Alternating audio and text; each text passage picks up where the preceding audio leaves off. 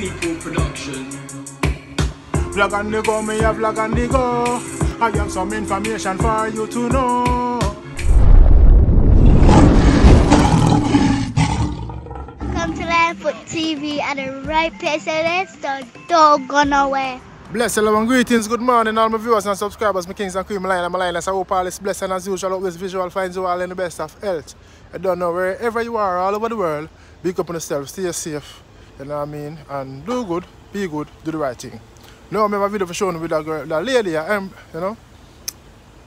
Well, she talk about bag of things, she exposed her, Sean Combs, and she exposed herself. You know, Sean Combs are P. Diddy, Zine. So come like she said them a trouble her on her page, Instagram, and she couldn't take it no more. So she come out and talk about a bag of things. I don't know, it's allegedly seen, but I don't know them rapper a whole heap of sitting. You see it? They're not easy at all. And it's also in the dancehall industry as well. The world long and the bad mind and, you know? Yeah, but you what she say? I think it was like 03. Yeah. It was right before me and Music Soul Child did the Grey Goose tour. There was a young woman, beautiful woman. She's a lawyer, or at least she was. She used to be an entertainment lawyer. I'm not going to say her name. The story is enough. Because I don't know. I hope I won't be putting her in danger. But she shouldn't have to feel afraid after all of these years, almost 20 years, you know. But I had to give her a job. I shouldn't say I had to give her a job. I gave her a job working for me so she could find some safety. Because while she was working at Bad Boy, because she was one of the lead counsels for Bad Boy Entertainment, she witnessed something. She witnessed something that was disturbing to her. But what was really disturbing to her was the conversation that she had with Diddy after. See, Christopher Williams, I don't know, I guess he wanted to sign. I don't know what happened. But Puff was supposed to be giving him a demo deal, and he gave him a demo deal, and I guess it was supposed to turn into an album deal, which that never happened. But this young woman walked in to get approval on some paperwork. See? And when she walked in, the door wasn't locked, so she didn't think twice about just walking in. And when she walked in, she saw Christopher Williams performing fellatio on Puff. Now, from what she said to me, it was disturbing because, you know, they didn't stop. She just walked out, and she just kept her head down at the office the rest of the day, I believe it was. And I don't think it was at the end of business day that day, but I think it was the following day. He came into her office and was like, yeah, so you came in there, so what? What you gonna do? You wanna say something? And she was like, oh no, she was like, I just don't understand why you left the door unlocked. If you were in there doing that, why would you leave the door unlocked? He said, I'll do whatever the fuck I want to do in my building. And I just don't know. He was like, it's power, see? I can make a man, he said, if I can make a man suck my dick, I can make people do anything for money. That's what you said, Puff, about Christopher Williams sucking your dick for a demo deal. And you cut him a check. And you chased that young woman out of New York, just like you tried to chase Wendy Williams out of New York. And she came to work for me. And I loved her working for me. And when she was finally cool and could find, you know, a good move to move forward, she did.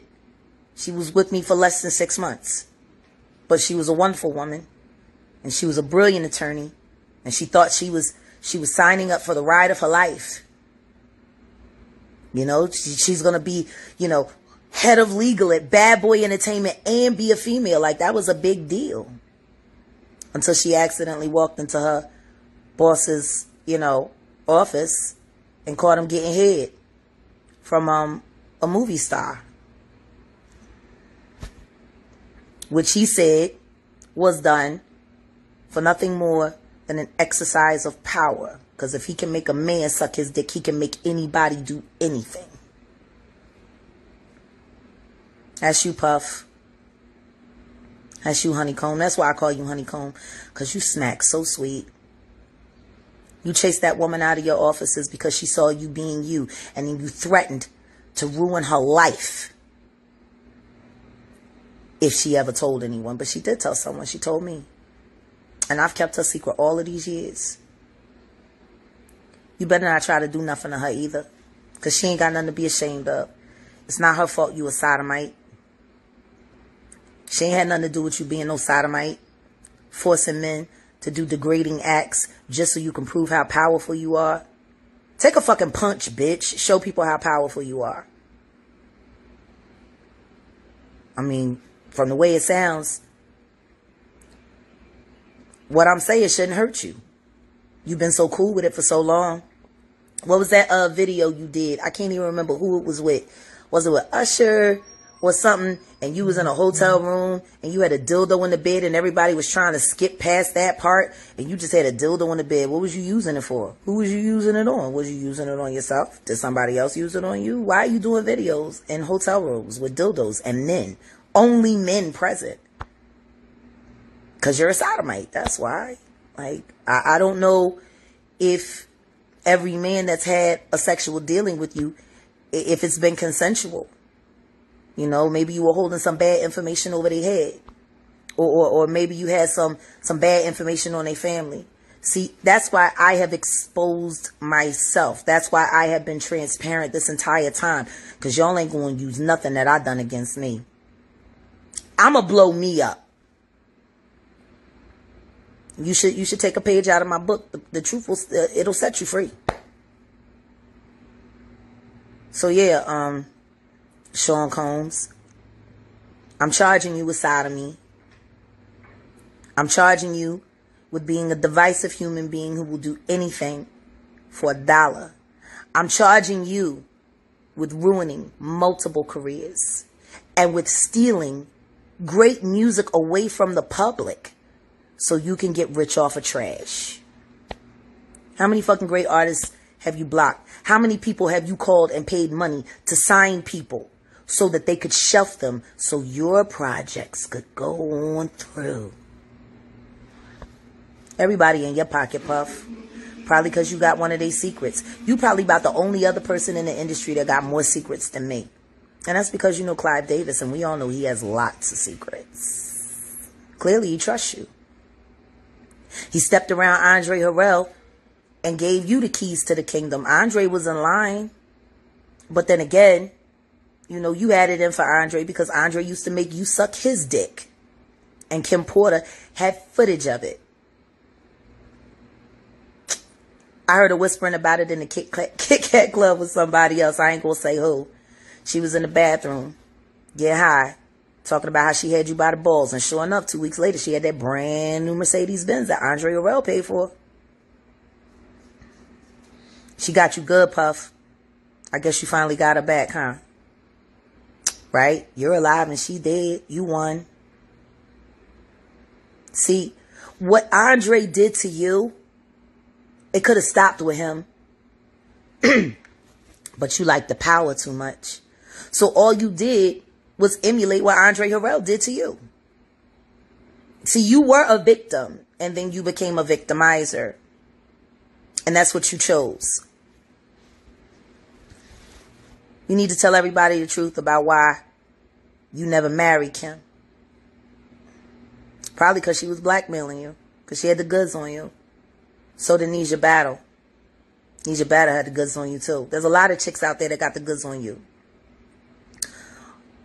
So I am going to go to sleep with my gun just in case shots start firing around here and I got to bust back. I'm going to give me some rest. But I promised that I was going to expose you if motherfuckers kept acting a fool on my page on you and your artist Mary J. Blige's behalf. So y'all did what y'all did and I'm doing what I'm doing and now I'm going to get some rest. But I will say this to you, Sean Combs. You might get me, but I got you first, bitch. And you going to burn in hell for all the lives you've destroyed on so many different levels. All of these niggas out here might be scared of you. All of these niggas out here, you might got dirt on them. But guess what? I got more dirt on you than you got on me, Puff. And you owe Albie Shore an apology for not properly acknowledging him as the amazing father that he is. Albie Shore is an amazing father. He's an amazing grandfather. He's an amazing writer. And you hated him because he was gorgeous and more talented than you. And you knew he loved Kim. You knew he loved her. And you made sure that you got her out of the way. You're an asshole. You're a jealous little bitch. Running around diddling little boys and shit. You a punk. Why is anybody afraid of you when you ain't nothing but a punk? And all of them girls and all of them young boys that you put on planes, flying here and there so that you could sexually harass them and torment them and coerce them into doing sexual acts that they didn't want to do because you had dirt on them or because you had money on them. Those are all federal crimes. Check the statutes. If you put a bitch or a nigga on a plane and you're taking them to be sexually abused in any way, that's trafficking. That's 10 to 20. You'll do more time in jail than Shine did for covering your ass. And that's what you need to do. You need to go to jail. Do not pass go. Do not collect $200 extra. You got enough money. You need to pay reparations to everybody you fucked over. And you need to pay reparations to everybody who was ever signed to Bad Boy. You owe them money. Much as you stole from everybody, you probably still stealing from Mother Wallace. Biggie's trust probably ain't seeing everything that it's supposed to see because you a sneaky little fucking bastard. $885 million. You got a house here, you got a house there, you got this, you got that. Why didn't you look out for Faith? She was the first lady of Bad Boy. She was Big's wife. You made sure that happened. Why didn't you look out for Faith? You owe these niggas money, yo. Take like 200 million of that 885 you got. And just cut a check. Cut everybody $1 million. Cut everybody $1 million. Trust me, they earned it. Fucking with you. They earned it. You're an asshole. And there's other stories I could tell, but I told that story because it was attached to me. Because the woman that you scared into leaving New York came to me for refuge. See, I've been protecting women in this business for 2 decades. I've been looking out for women for 2 decades. And y'all niggas don't even fucking say thank you. But then again, how would you know? His press releases are so good. You might want to hire a new press agent, Puff. Because I don't think the bitch you got on, the bitch or the nigga that you got on payroll is going to be able to spin this or get in front of it. My viewers and subscribers, I hear a chance, boy. Enough artists, P. Diddy, World Long, Pierre. Forget World Long who supposed to rise big and who a good songwriter. And them also paid other people to sign them. So you know when you sign a contract, it's like a tie. You're in a bandage, you can't do certain things.